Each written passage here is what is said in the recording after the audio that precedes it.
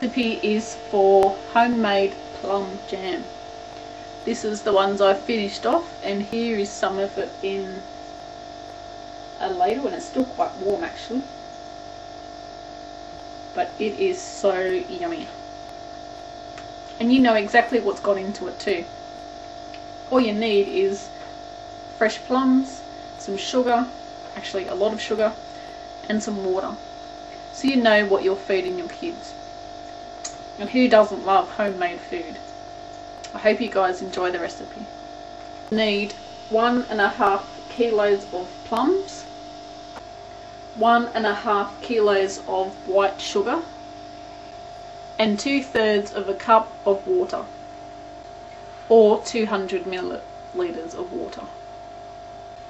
You're going to need a nice big saucepan with a heavy bottom so it doesn't burn. I've cut around the middle, and then I'm going to do it so that it's in quarters. Just doesn't seem to be working with this batch. So any way you can, remove the seed from the middle. And you don't need to take the skin off. You can if you want, but I just generally leave it on. So all of my plums have the seeds taken out, or the stones taken out, and it's in my saucepan that I'm going to use, and we're going to add our 2/3 of a cup of water, and then we're going to put this on a simmer for an hour. And what will happen is it'll reduce down, and you want the liquid to be reduced by about 2/3, and the fruit should be very soft. Now we don't want to put a lid on this because we do want the liquid to reduce, and by keeping the lid on it won't let our steam out. So put it on uncovered for an hour until the liquid is reduced by 2/3.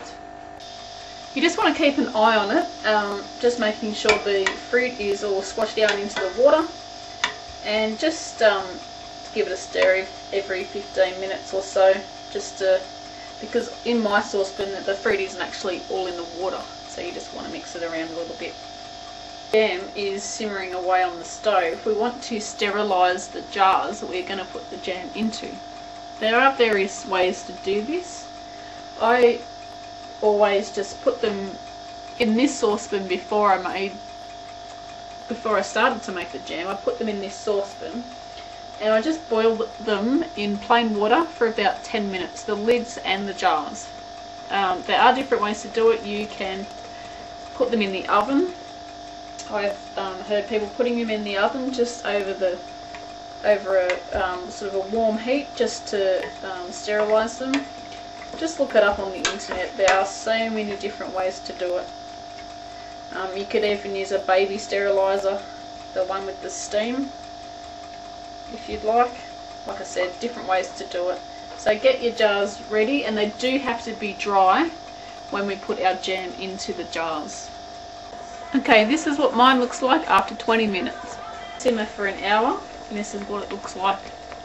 It's reduced quite a lot, and all the fruit is soft.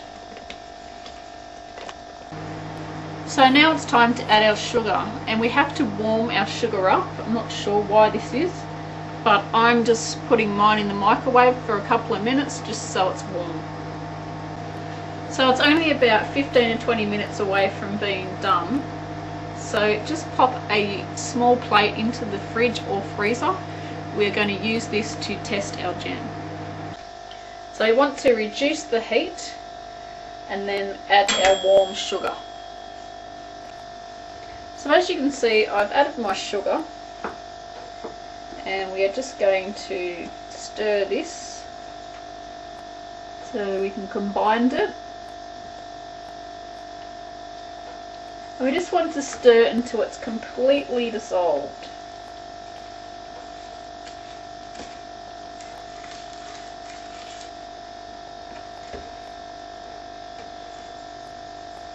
Now it is going to get a bit thicker whilst it's dissolving, and this will probably take a minute or so to dissolve.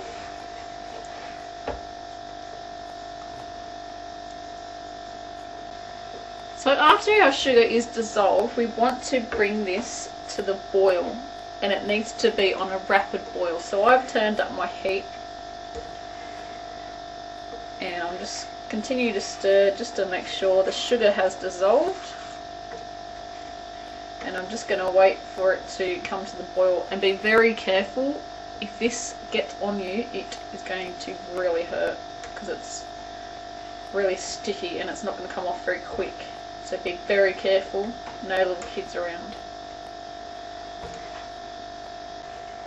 Now at this stage it hasn't quite started to boil yet, but we have to keep an eye on it because it will burn quite easily. I have made a batch of this before and burn it, and it tasted disgusting. So just stir it until it comes up to the boil. See, we have it boiling, and you want to set your timer for 15 minutes, but I would check to see if it's ready after 10, because it can, at the end it will become like the setting consistency really quick at the end, so you want to catch it on time. So you should have had your small little plate in the freezer or the fridge ready to check it for setting. So I'm going to leave this for 10 minutes and then I'm going to check it. I'm going to test it, and it may be a good idea to take this off the heat because it's spitting everywhere and I don't want to get burnt. So to test the jam, we want to grab a spoon and put some on a plate. Just a little bit on a plate like that. And then we want to leave it until it's cooled down a bit, because obviously we don't want to burn ourselves. And then we will need to run our finger through it, and if it separates and stays like that, it means it's finished. I'm actually going to stick it back in the freezer for a little bit,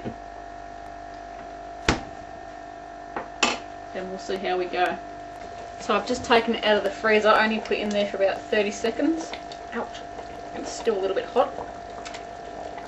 We just want to run our finger through it. Yum. And see how it stays separated? Means it's finished. So take it off the heat and we're ready to put in our jars. It's very, very hot. You want to fill it up so that it is about 1/2 centimetre from the top of our jars.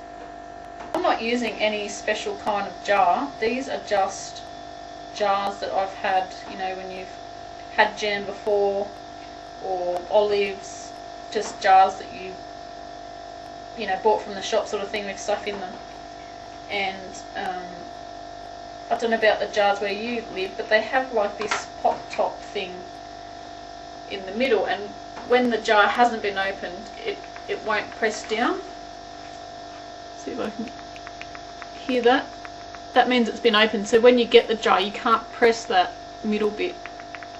So after we've put these lids on the hot jam jars, it actually forms a vacuum and will suck down that button so that you won't be able to press it down. That means you know that it's been sealed off properly.